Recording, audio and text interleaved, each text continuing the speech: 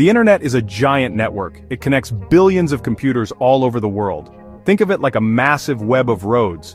But instead of cars, these roads carry information.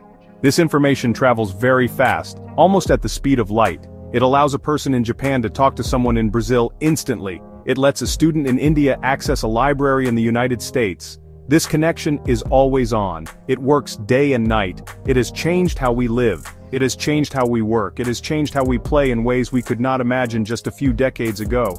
It is one of the most important inventions in human history. Why does this matter so much? The internet is more than just technology. It is a place for sharing ideas. It is a tool for learning new things.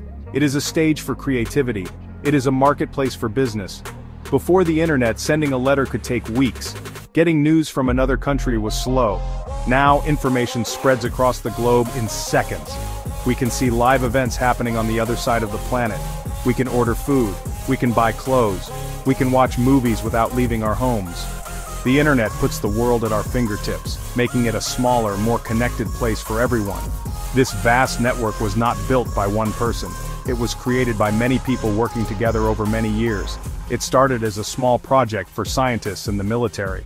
They wanted a way to share information securely. They needed a system that could still work even if part of it was damaged. This idea of a strong, decentralized network was the seed from which the modern internet grew. It was a collaborative effort. Different teams in different places added their own pieces to the puzzle. Their combined work built the powerful tool we use every single day. One of these people was a man named Vannevar Bush. In 1945, he wrote about a device he called the Memex.